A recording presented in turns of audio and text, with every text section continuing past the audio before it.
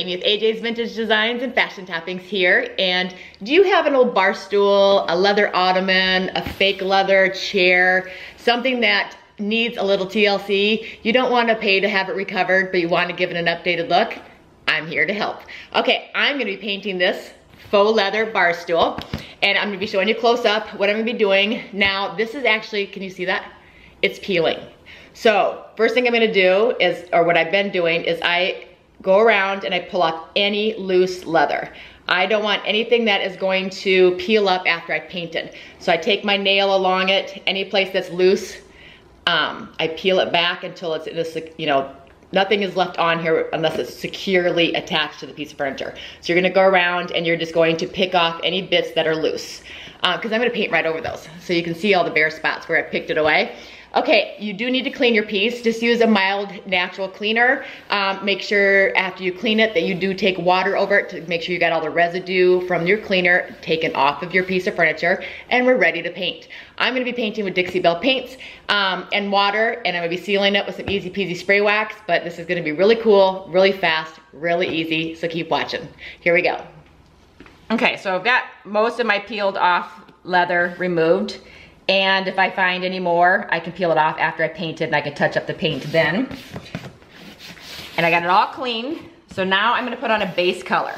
And my base color, I want this to be a pretty dark color. I don't want it to be this dark, but I want it to be dark because the body of my legs, I'm gonna be painting in a color called collard greens, which is what I do a lot of our cabinetry in our entertainment area in the collard greens. It's my favorite color. So this is gonna be a deep, earthy green. So this I want to be a deep, earthy brown. So let's go ahead and start my base color.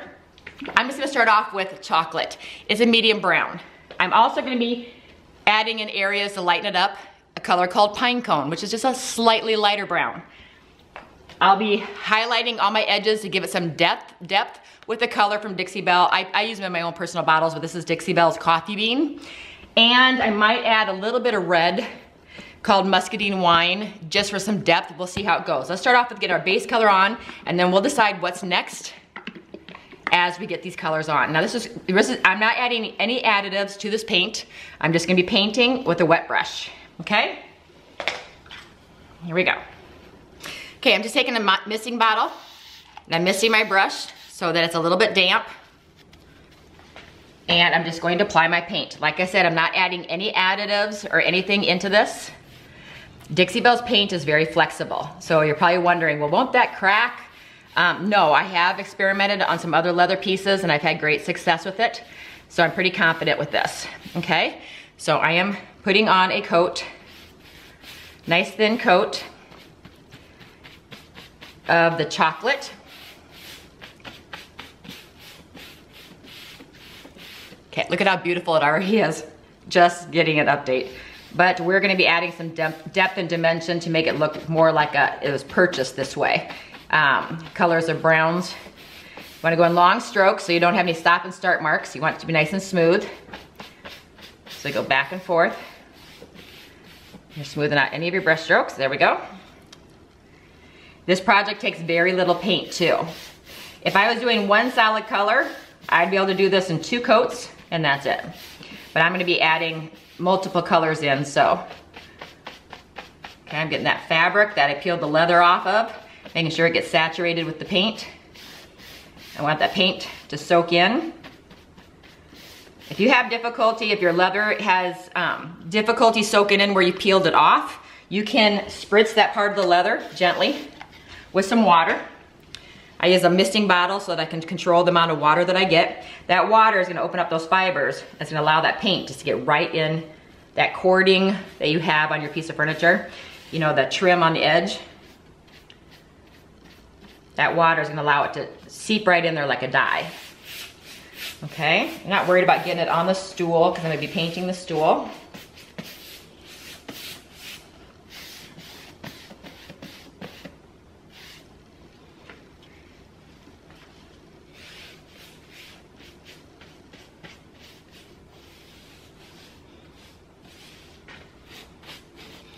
Fabric along there. So I'm gonna spritz it with a little bit of water just so it'll allow the paint to soak in.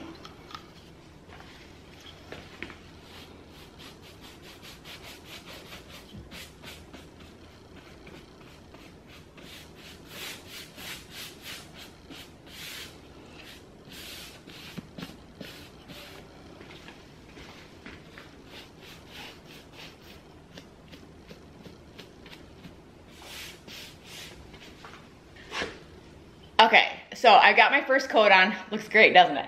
Okay, so my first coat on, I'm gonna let this dry for probably about an hour before I come back and work with it again. Now remember, the only place I sprayed water was along this fabric trim that goes around the edge so that the fibers in that fabric, that cording that goes around it, would open up and allow the paint to soak in. So I did not spray my piece with water. I just used a damp brush and the Dixie Belle paint. This is one coat, and I sprayed water along the edge just so that fabric would soak in the paint like a dye. Okay, so I'm gonna let this sit for about an hour, and I'll come back and we'll start doing the colors and the blending and the having fun. Okay, I'll be back. Okay, so it's been about an hour, my paint is dry, but look it, I'm gonna press down, see? No cracking. And this paint is flexible. Okay, so now I'm going to add a few other colors just for added dimension. I've got some pine cone, sandbar, coffee bean, and muscadine wine. And in no rhyme or reason, I'm just going to kind of put the colors over just for some dimension. And I've got two little brushes here, and I will intermix the brushes. It doesn't matter because we'll be blending anyway. I'm going to just mist with just a little bit of water, barely any water, just so that I can be able to blend. So I mist it up here. And I'm gonna put some of the pine cone in random areas. Just spotting it all over. I don't wanna cover up the chocolate completely. And I'll dip into some of the sandbar, kind of get those colors in here. And the nice thing is if I don't like how I'm blending it, or I don't like my color combination, then I can go back and repaint it. I might put a little bit of the red, the muscadine wine, in a few places, not a lot. I'm gonna come back with the coffee bean. The coffee bean is just the dark brown I'll be putting around the edges. Might put some randomly throughout. See, I'm just spotting it on. You can see the colors. Spotting those colors just all over. I'm gonna take a clean brush. Doesn't matter which brush you use. And I'm just going to, in a circle, just kind of smear these colors together. Just kind of pouncing and swirling at the same time.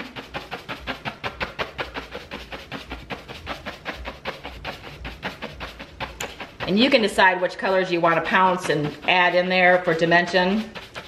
You can even do this with greens and yellows if you want a beachy scene. See, I'm just pouncing these colors together.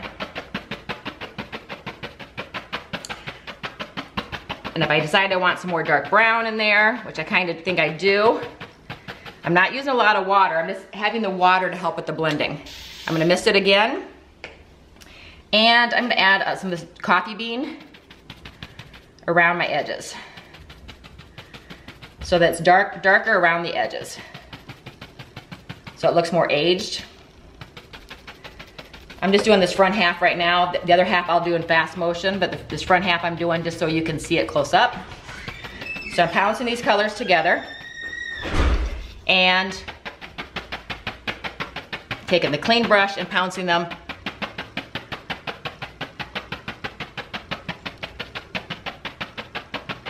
to give it some depth around the outside. And I will take a close-up picture of this, and then we'll keep working on the rest. Okay. So got those colors blended in. I'm gonna do the rest, and then I can come back and I can really decide where I need darker colors. So let's keep on going. And I'm gonna pounce my colors back on again for the second half. Mist some water on here so that my paint can move. Not using a lot of water, just misting a little bit of water on there just to help with the paint movement. And let me do the rest. I'm gonna do this in fast motion.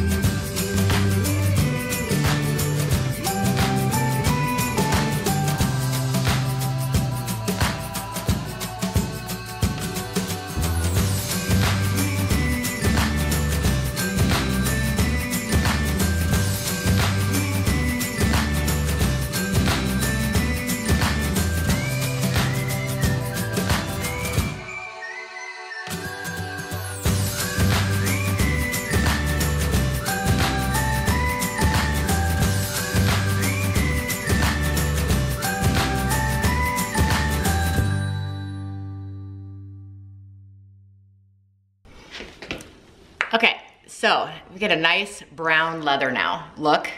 And you can see the subtle shading. I did my brush in a circle, if you saw. I did it in a circle just to blend those colors together, but there's some lighter colors and some darker colors to give it some aged look. I'm gonna let this dry overnight, and I'm going to come back and I'm gonna wax the top. I'm gonna work on the other bar stool next, because I got 2 of these. Now you will see, and I'll put a close-up picture, you will see your fabric because we peeled that leather off. So it is gonna be a different texture than our faux leather that is in good condition. This is gonna be noticeable because it's fabric, but only when it's close up, and it's better than throwing it away, but there's no getting over, you know, the fabric that's under the leather where it's peeled off versus the look of the faux leather here. So you will be able to see just a slight texture difference. Okay, so I'm gonna let this sit overnight, and then I'm gonna come back and we're gonna show you how to seal it with the Easy Peasy Spray Wax. Okay, my paint is dried. I got both stools done.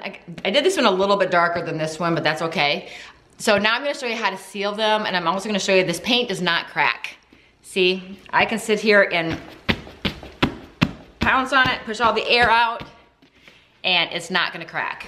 So that's the great thing about this. And how I wanna seal it is I'm gonna use Easy Peasy Spray Wax, which is a water-based wax in a spray form. You shake it up really, really well. Use a cloth. I like to use my Dixie Belle applicator pads. They're like a terry cloth pad. I like to use these. I shake it up really good, and then all you have to do is apply it, spray it all over your surface. Get your surface all covered.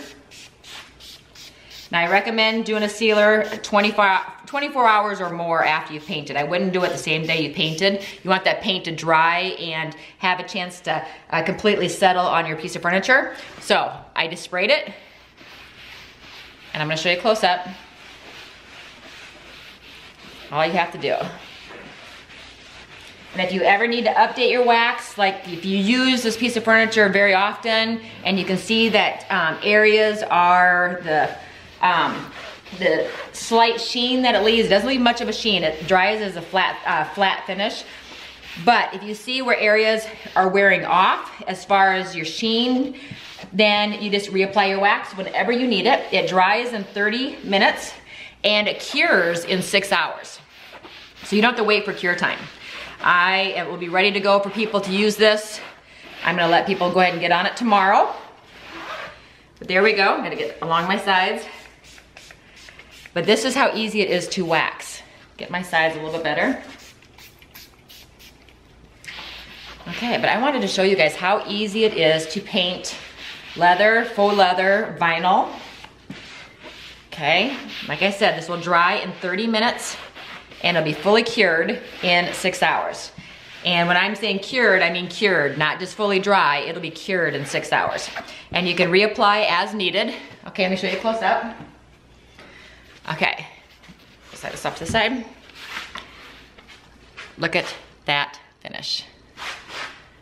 Remember what they look like before? I'll insert a before picture. I did paint the legs in a dark green called collard greens. I can use that Easy Peasy Spray Wax to seal the legs too. But there we go. And once again, look at that. It's got wet wax on it, so I'm gonna have to blend that together. But I just want you to show you that the paint is flexible. It's not gonna crack. And here's the other one. So, see, it feels just like the normal vinyl. I gotta wipe in my handprint since that wax is not dry yet, but I wanted to show you just how easy it is to update your faux leather, your vinyl, your leather. I do not recommend this with suede whatsoever. You don't wanna paint suede, but there we go. Got a new look. Okay, well I hope you enjoyed this tutorial.